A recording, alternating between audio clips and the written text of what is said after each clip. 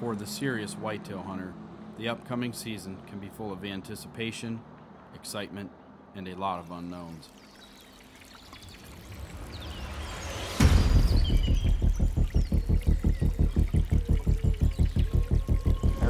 There's just nothing growing.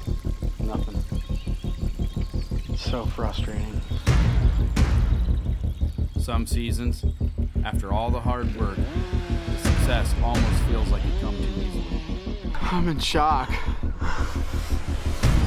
I'm in shock right now. Scissors. You got it. Then, there are some seasons, no matter how hard you work, the season just completely humbles you.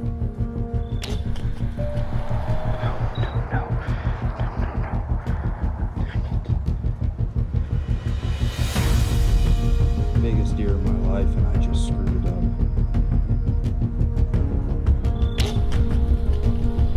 I don't know what the heck's going on here. I don't know, I missed that deer. Not very good. Then there are some where it just comes down to straight perseverance. He's giant. I hope I got that on film. Thank you, Lord. This time, we lean on Romans 5, 3, and 4. And not only that, but we also glory in tribulation, knowing that tribulation produces perseverance, and perseverance produces character, and character produces hope. And to us at Whitetail Edge, perseverance means results. I'm Ben Rising, and welcome to this year's Whitetail Edge.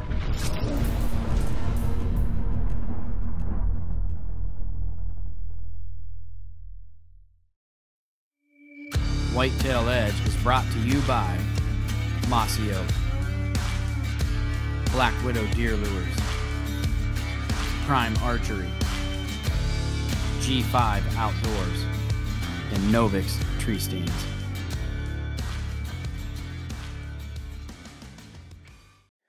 Hi, and welcome to Season 8 of Whitetail Edge. I'm Ben Rising, your host, and thanks for joining us. I smoked him, dude! Yeah. He's dead right there. Oh my God. It's hard to believe that it's another new season here that we're bringing out. Where's the time gone? It just seems like yesterday that we started our first year of doing Whitetail Edge back in 2015, and here we are already into 2023. So anyways, if you're new to Whitetail Edge, thanks for joining us, and let's jump into these episodes with me on a deer that we call Tall Boy, my first buck of the year. Okay guys, so here's what's up. I just hung a stand in a bedding area here. You can hear my tractor out there in the field running, and it's getting ready to storm. You can hear thunder in the background. So I ran over here with the tractor and the brush hogged around the edge of the field, mowed a clover plot off, and tried to time it to where before it rained I got this stand hung in here on this point in this bedding area. A lot of big bucks been coming out onto this point. One of them's a buck I call Magnum. He's got 2 big drops on one side. There's a giant 8-point in here. Another nasty looking deer. It's got all kinds of points. Just a lot of good bucks in here. So I'm trying to hang this stand for me or Dan or somebody, and just see if we can't get on one of them. I just made a scrape right here, Black Widow mock scrape. And I got a little rope hanging here. Got the Spartan right there. So what I'm gonna do right now, just take a little Black Widow, young buck. I'm big about the young buck early in the season like this because it's not even hunting season here yet. But I like to use young buck. I don't like to use breeding scents early. I just want to get them knowing the scrape is here and starting, you know, that's it. So I just freshen the dirt up, put a little buck pee in there. It doesn't take much either, just a little bit, and I'll actually just spray a little bit on this rope right here, which I know doesn't make a lot of sense, but it's curiosity to them, so they'll start messing with that rope eventually. It's just a little piece of rope, just bow rope. But you can see I got the Novix hung right there, right in a nice V. Makes it perfect. Got access coming out of the field into the, it's got to slide through a little bit of weeds and stuff to get in here, but hopefully it'll work out. Every year it's just a grind, and I don't think people really truly understand. A lot of my fans understand because they're real serious deer hunters. But I don't think a lot of the general population that is after mature deer or would like to kill mature deer really truly understand how much work goes into possibly hunting mature deer consistently. And it's just, there's no off season basically, from shed hunting after season's out to, keeping mineral licks going and, trying to keep your deer healthy, scouting, after season's out, looking at those deer trails, going into those areas that you typically wouldn't go in during season. Just constant information overload, trying to make notes and keep track of things, and so you can kind of know what's going on, running your Spartan cameras, and matching all that information with what deer you had in certain areas of the farms, so then it comes into the spring, and you're getting ready to start doing clover plots or mowing and spraying plots, then it's, fall plots, and this year we started doing stuff with Casco, and we got a new drill, and we started doing plots with the drill, the New Holland. We got a Boomer 45, working with Advantage Ag and Equipment out of Mount Vernon, Ohio, and along with New Holland. It's been a great partnership, being able to use this little Boomer 45 horsepower tractor. It lifts this eco drill just awesome. I can till with it. I got a bush hog tiller. I can do the no-till drill. Just about anything you want with the bucket and all that. It's just a perfect size tractor for doing good size stuff. So it's just a constant grind. Not everybody can have all that stuff. I totally understand that. But there's still things you can do on your own properties that, whether it's public land or a small piece of private, you can still scout, still make preparations, mock scrapes, things like that. I mean, there's just always things that can be done. But you have to keep in mind that you don't want to do so much intrusion that you're just running the deer off all the time. So, here we are basically starting out the year, doing these plots, using the Deer Grow in the plot start, plot boost by Deer Grow on our plots, getting the ground prepped. Once they grow, you can start using the plot boost, foliar spray. Like I said, the Casco drill, using the Boomer, prepping the ground, getting ready for the fall. We use Illusion Systems calls, and we use the phase system for our scent control.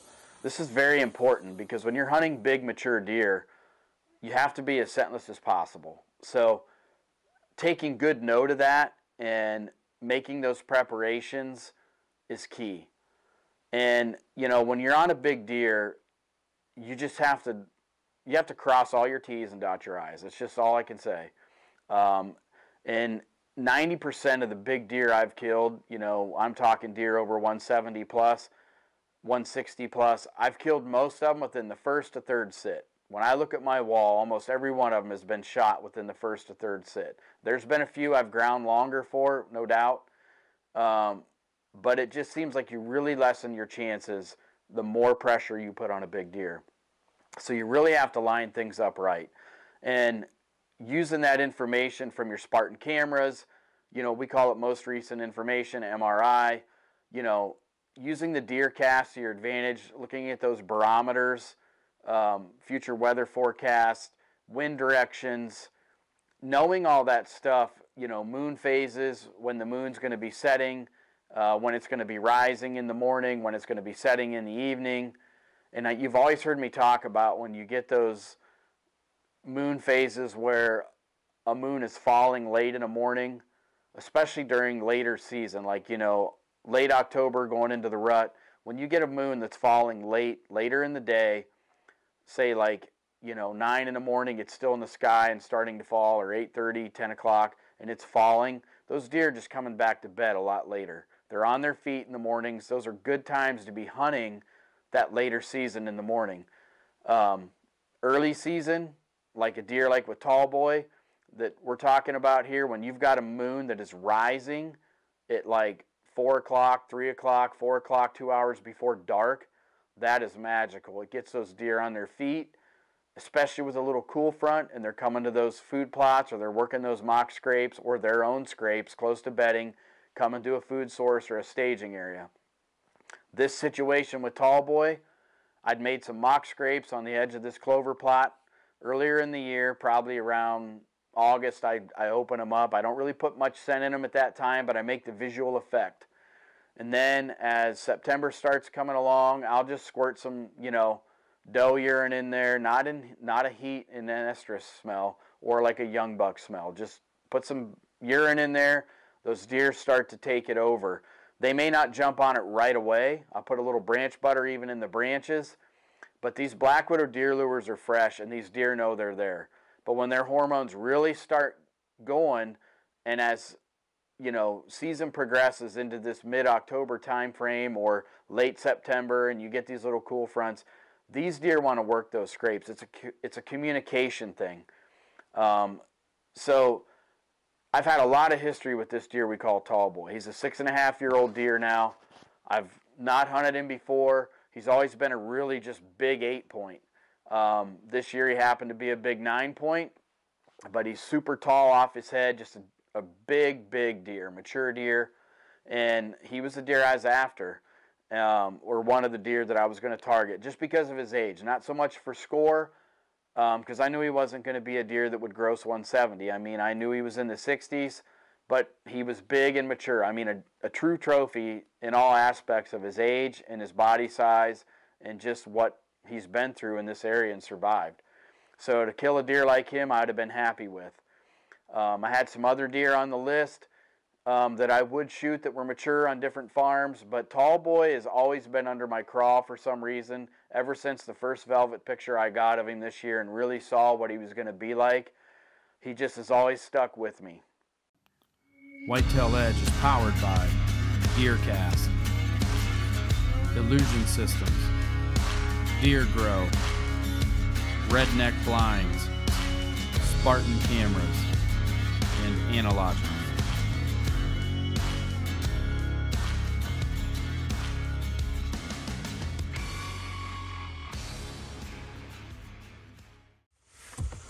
Well, it's second day of season here in Ohio. My first time to sit. A little bit windy today. DeerCast is showing that the deer movement should be okay, but the wind is kind of like a west southwest wind, which is kind of what I need for this stand. And I've got 2 or 3 different bucks on this farm this year that I would actually probably shoot. All of them are very mature, good deer. One's a big 9-point with two drops on one side. I call him Magnum. The other one's a deer I call Tall Boy. He's been here for a couple years. Big, tall, giant mainframe 8 with just 2 little G4s, but he's a big, dominant buck. Old deer, probably 6-7 years old. And then another deer, it's called Sneak. And just hardly ever see this deer, hardly ever get pictures of him. I know he's around, but do I feel like I'm on him? No. Do I feel like I'll be in the area if he shows up that he'll be? Yes. So if I'm lucky and he happens to show up, I should be in his roundhouse, but he's a cool deer. So feels good. Just gonna have to go in there and see. We're gonna hunt between bedding and a food plot.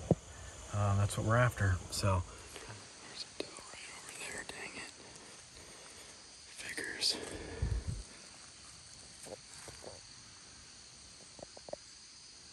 Gotta get in the snow eggs. I mean, I am right in their bedroom. There's a doe. There she goes. Let her get out of here. Not a big deal.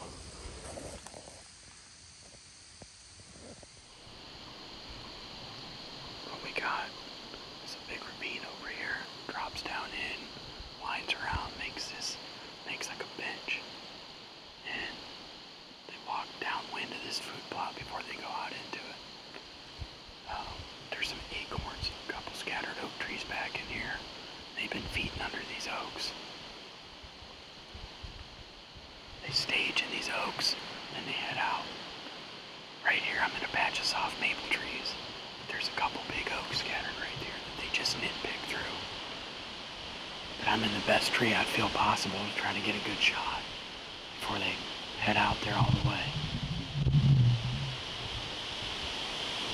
I got a scrape right here. They hit quite a bit. So maybe I can get one to come right towards this scrape. And one of these bucks I'm after. But it's really windy, which was kind of nice because it helped hide my, just disguise me a little bit getting in here. I didn't have that far of a walk through the timber, but this time of year they can just bed so close to the food sources. And I did bump up 2 does. But hopefully I don't think that'll ruin it. So I'm all strapped in, camera set up, just filming myself here, so I'm gonna do the best I can. Welcome to season 8 of Whitetail Edge.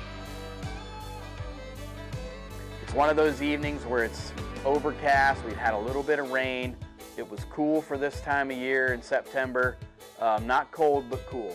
And it just felt bucky. It felt like one of those nights, and the moon was right. I felt like I was going to see some bucks.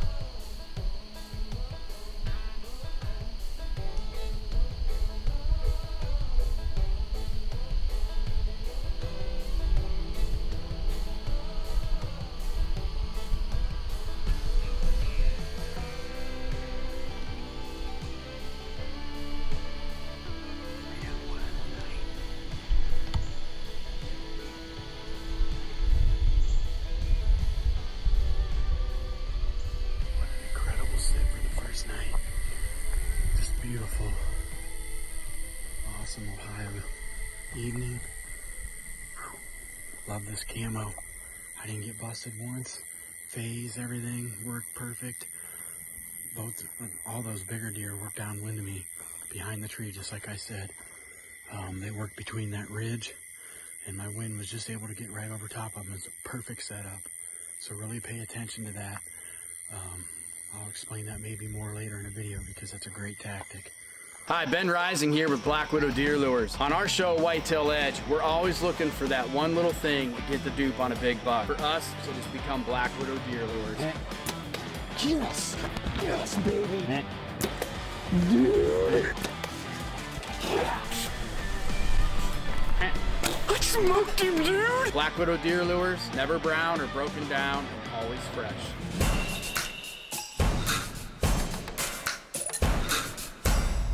So after that hunt on the 25th, which was great, all those buck encounters, I was feeling pretty confident that I was going to be able to get on Tall Boy.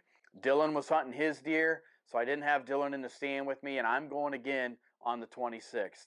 So I'm going to go hunt this clover plot tucked in at the back of the farm, close to an acorn ridge. I've got a scrape set up right there, and I feel like I'm going to get Tall Boy to come to this scrape. The wind is good for me. It's blowing out into the plot right over the scrape. So I feel like I'm tight enough to the scrape that it'll blow right over Tall Boy's head, and I maybe is going to get a shot. It'll give me enough time to get my camera ready and see if I can't get on him. So I slide in there. I'm feeling confident. Some deer starting to move at a distance. I even see Gator again in the standing beans off at about 200 yards away, and he was moving an hour before dark. It's misting a little bit. Actually started to rain, and then when the rain let up, the sun come back out, and I've got probably 30 minutes before dark, and all of a sudden deer just start moving again. So I'm just sitting there chilling, and I'm kind of trying to keep my eye, and all of a sudden there's Tall Boy.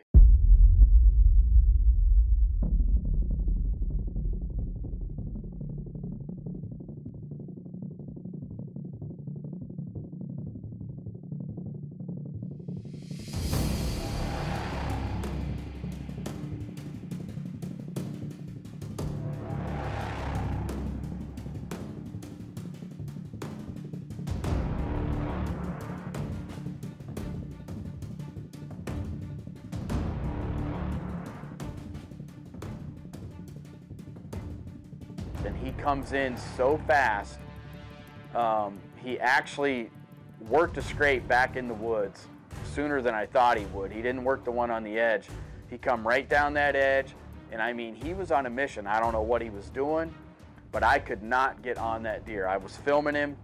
I got him on film, but I couldn't get him to stop, and I didn't even want to booger him, so I just let him be.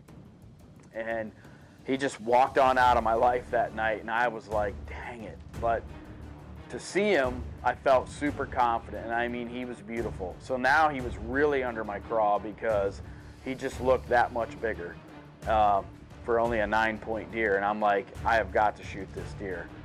And so I called Dylan that night, and I said, look, we've got the same wind tomorrow. The moon is good. The weather's perfect. It's cold. This deer is going to move again. He's going to be there on this plot again tomorrow night or on this scrape, and we're going to get him shot. Like, just be at my house. Let's get this done.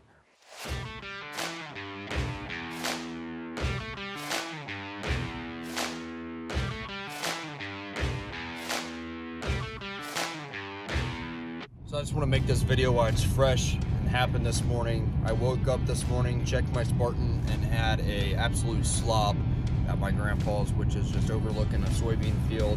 I got 2 draws to hunt there. Tonight I'm going to go film Ben as we're going to try to catch up with Tall Boy. We got a pretty good feeling it's going to happen tonight. Got a really massive cold front that just moved in. So we're feeling pretty confident about tonight.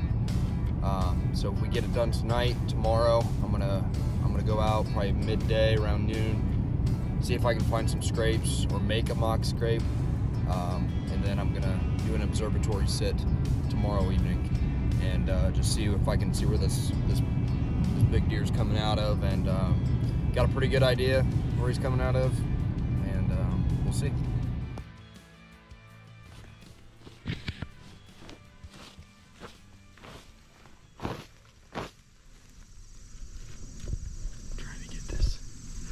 Stop right here. I had him last night come right through here, and I could not get him to stop. So I just put some straight doe pea out and a little scrape right here, just make him stop. Maybe it'll give me a shot because my stand's right there.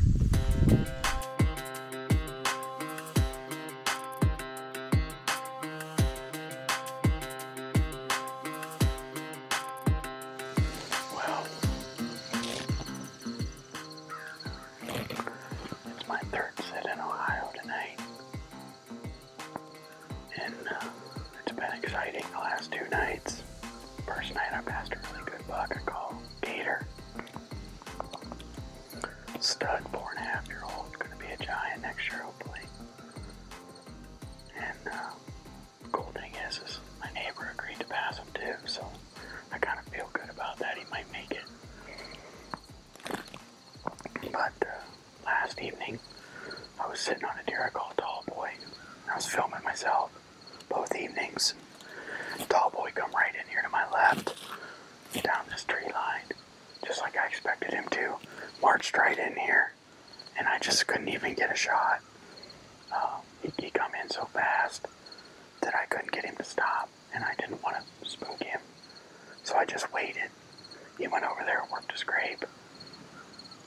I figured he might come back, right back out into this food plot. But he didn't. He ended up heading straight south, just feeding on acorns. I don't know, so it is what it is, but tonight I brought Dylan, so hopefully we can make it happen.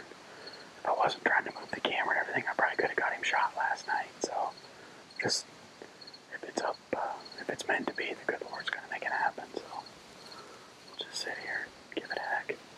The deer cast says it's a good evening, wind is straight out of the west, barometer's going up to 30.5, or it is at that right now, so deer should be moving.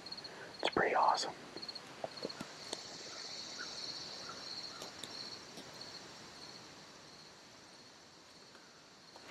Well, if we can keep it like that, the wind that he thinks is going to be the best for him is the worst for us, but if it stays, if we can keep our thermals up and put our faith in the phase system and the Black Widow, we're going to be alright. It worked last night.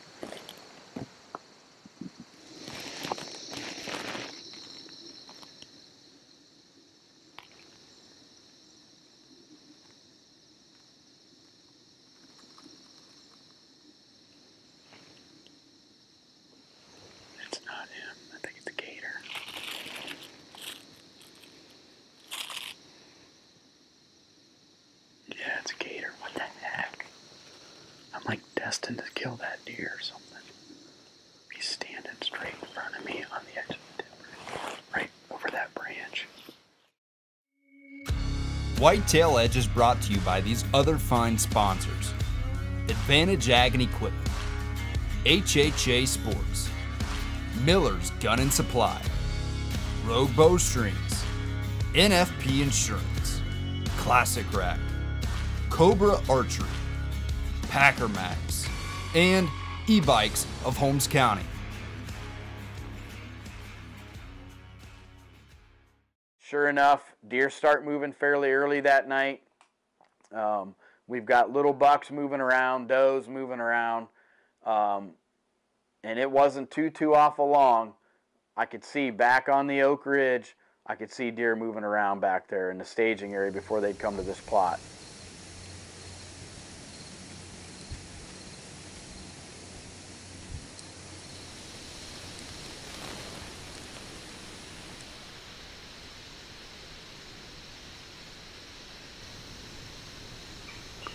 There's a doe.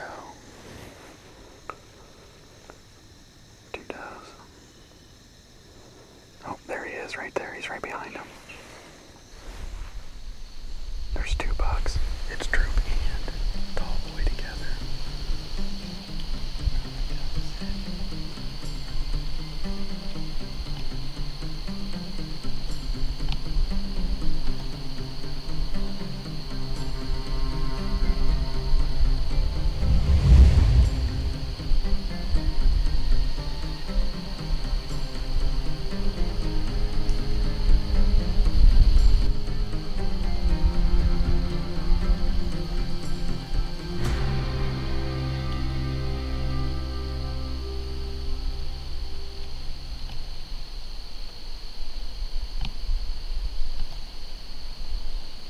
I came to full draw, and then Tall Boy just kind of held up, and he just got held up for a second. He was messing around, sniffing, and so it was a waiting game.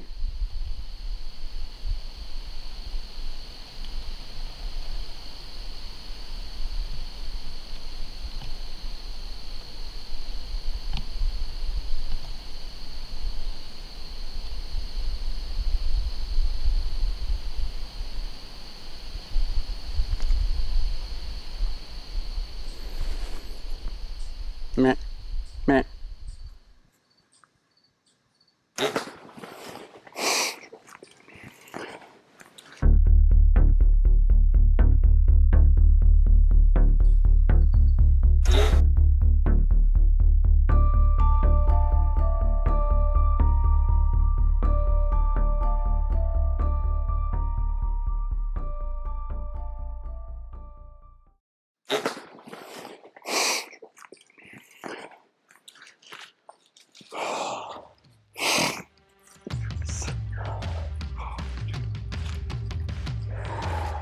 Thank you, Lord. Get this monkey off our back. He just went into the worst spot ever. He did. He's done. He's dead. He'll win my baby. That mega meat destroyed him. You can see the arrow right there. Dude, he killed me. He killed me. I thought. I was full draw once, then had to let down. He's giant.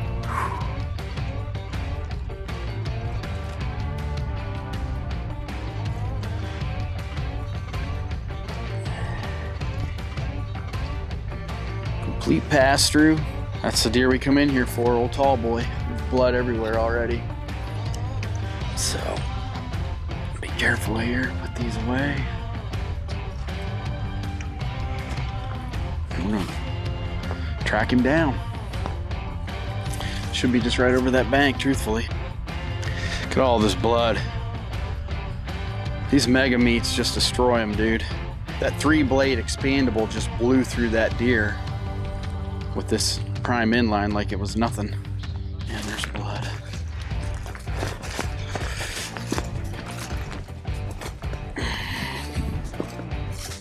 Look at that.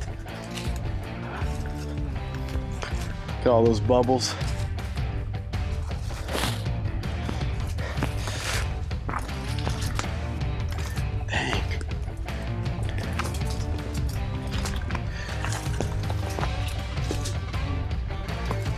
it's at. Yeah, he's right there.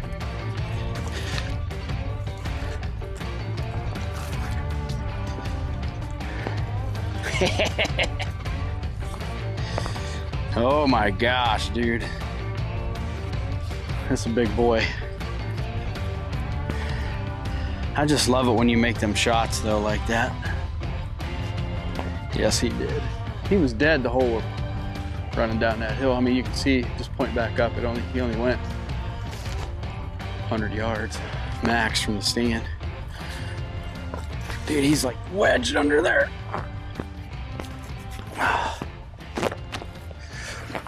What the heck?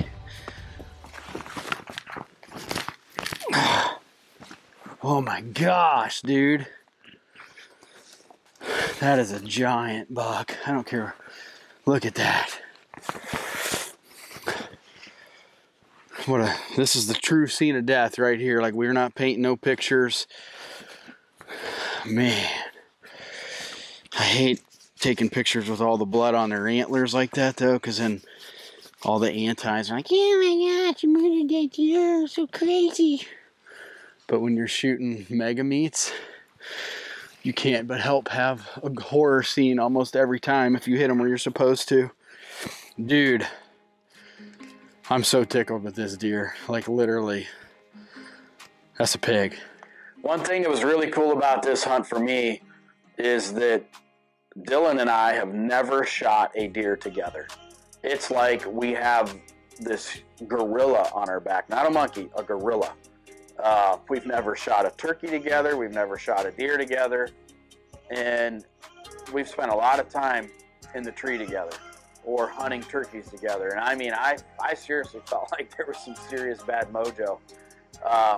But being able to have this all to come together felt good. We was able to get Tall Boy. We recovered him down at the bottom of the hill. He didn't go far at all. I mean, he bled like a stuck pig. There was blood instantly. You can see on the video. These mega meats just rip them up. By George, I think he's an 11-pointer. Well, actually, he's 12. So here you go. It's another successful hunt. This one was a great hunt. Some of the things that I feel like really made this hunt successful was, one, prepping those scrapes early in the year in areas where I knew that this deer liked to hang out. Having information on this deer in the years past, using my Spartan cameras, having the food source in the right spot as far as tucking this clover back in closer to where he would feel comfortable, moving in daylight. A lot of these mature deer were using this clover plot tucked back in because they felt good there. It was tucked back in. Nobody could see them from there. It was closer to their bedding areas. Plus, they had acorns there. So getting closer to those deer, and sometimes I get really close to deer, whether I'm in a bedding area like the hunt with scissors a few years ago, things like that. Sometimes you got to get super tight. You just kind of have to know your deer. The most recent information I'd had on Tall Boy running Spartan cameras, I knew that he was coming to this plot, using this scrape, using this area. He felt comfortable there. So I didn't need to dive deep because I didn't want to bump him off if I didn't need to. So, and then hunting that cool front with the right moon pattern definitely was key for me. Using deer cast to my advantage, you know, checking that barometer, checking those moon phases. It's all in one app. It kind of gives you the peak times of movement. If you don't have deer cast, check it out because they have the new deer cast maps feature. You can drop icons, measure your plots, mark everything out, landowner information. It's really a great tool. It's key. So it's just a lot of these amazing factors, or a lot of these factors make up for amazing tools that we're able to use these days. So check it out. All our sponsors are listed on our webpage, and I encourage you to just check it out because every one of them we believe in, and I think all of them can help you become a better hunter. This is something that we are going to be dealing with probably off and on all the time. We actually have. We just haven't had it in this area for a while. Yeah. Yeah, I've never really dealt with it.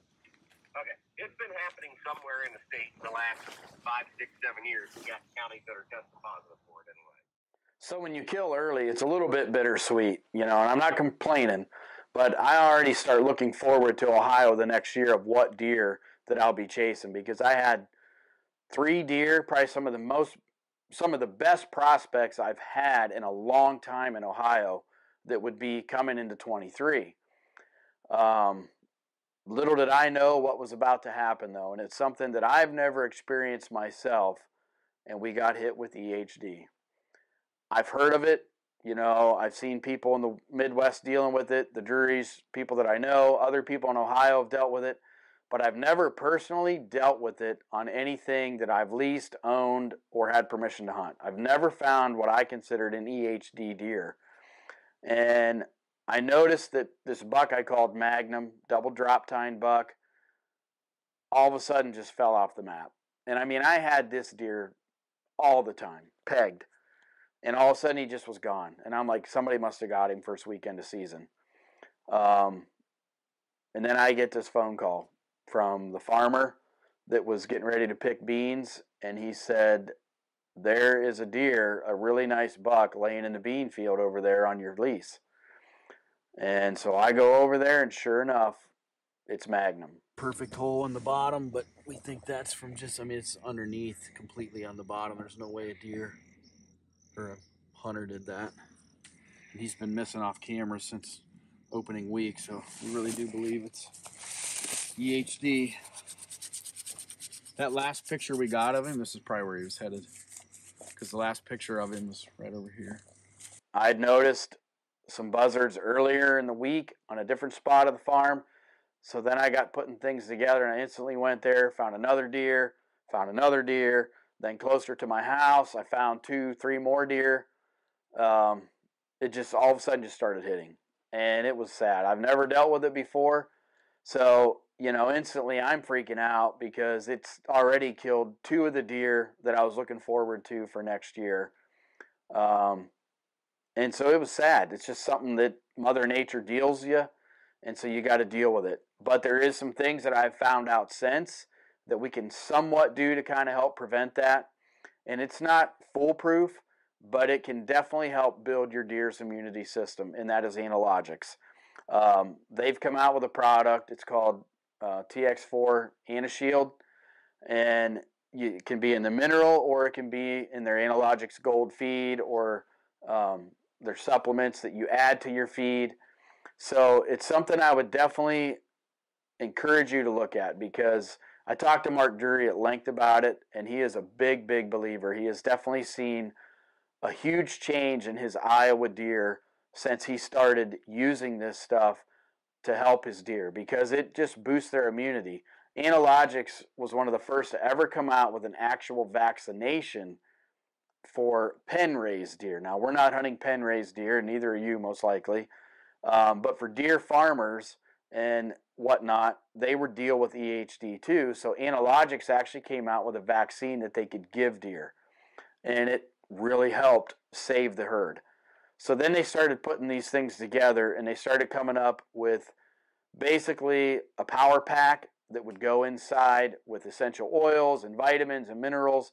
And they worked on this for a while. Now they've put it into their minerals and their feeds, and it's something that we're going to start using heavily this year to just kind of build those immunities up to help deer be able to fight something like this when they get EHD. And EHD, if you don't understand or know much about it, I encourage you to look it up.